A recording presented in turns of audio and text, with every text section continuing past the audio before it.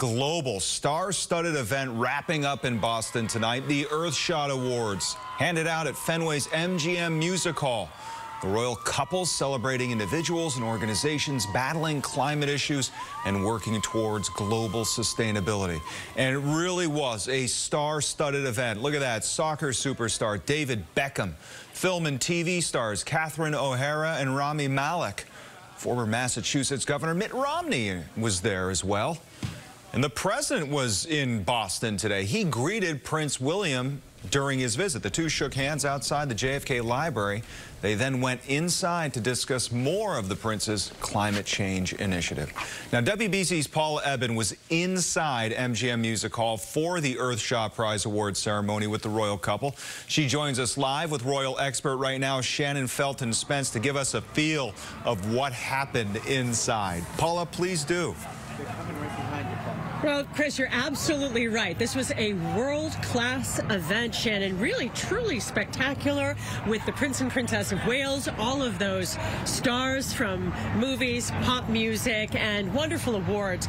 But what hit you, the last few days, this seemed suddenly like it was something on a much bigger scale once we were inside, the reaction people had to them. This has been a 3-day visit around Boston. They visited Somerville and Chelsea.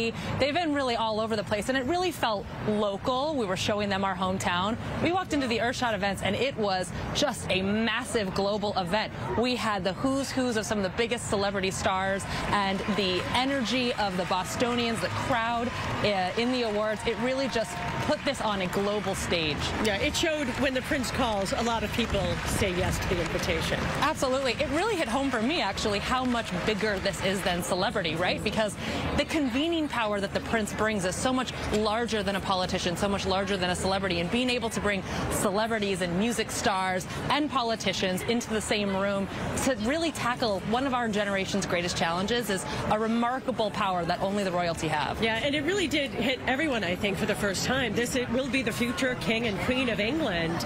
And, in terms of the royal family, what did this do for Prince William and Catherine? This was their first big overseas trip as Prince and Princess of Wales, which is a really big deal for them to come to America, for them to come to Boston. It really shows how strategically important America is to the UK.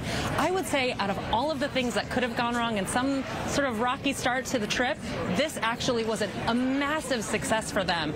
They really put their best foot forward. They showcased causes that are very close to their heart and that they're passionate about, and I think that they can go home happy. Yeah, there was a little scandal out of Buckingham Palace the day they arrived. Then the Harry and Meghan Netflix trailer dropped, so that could have derailed everything. You know what? They just sort of troopered on. I guess they're Boston strong like the rest of us, but it was a true success, and I think that they're walking home with some real on-the-ground knowledge from Boston, and they helped put Boston on the stage as well. Yeah, Mayor Michelle Wu was there on the stage. She won't be part of what people see on television, but what did this do for the city of Boston? Oh my goodness. I mean, Mayor Wu could not ask for a bigger platform. She has been with the royal couple for all 3 days, showcasing her climate resiliency policies, her vision for the city.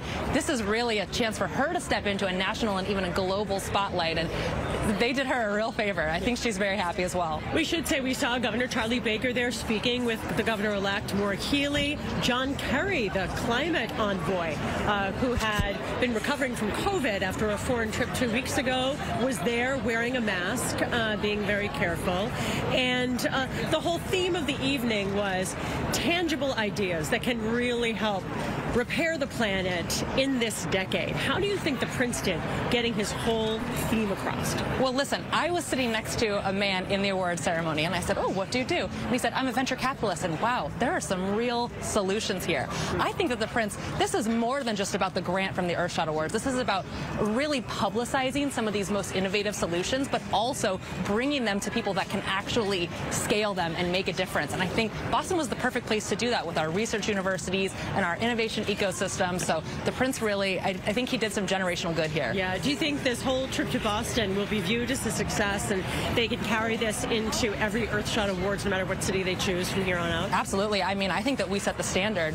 It'll be very interesting to see what Earthshot 2023 looks like. Hard to keep up. So there were spectacular performances in person, Chris, by Ellie Goulding, Chloe and Halle, Annie Lennox. Billie Eilish was on video. She had recorded her performance. It was spectacular nonetheless, and everybody can watch it. It'll be televised on Sunday around the globe, and Boston is heavily featured in the video presentations and all the discussions of the evening. So a pretty successful effort by the British royal family. Our royal contributor, Shannon Felton Spence, thank you so much for all your expertise over the last few days. It was so interesting. Thank you. It's been so fun. We appreciate it. And from the MGM Music Hall, Chris, we'll send it back to you.